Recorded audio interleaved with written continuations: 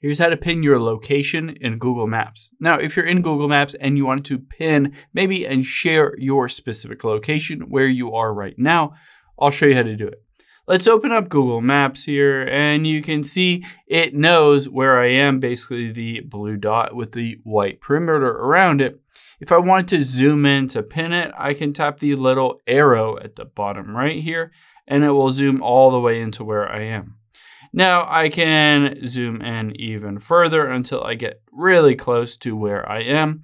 And I'm just going to take my finger and tap and hold on it. And you can see I have dropped a pin.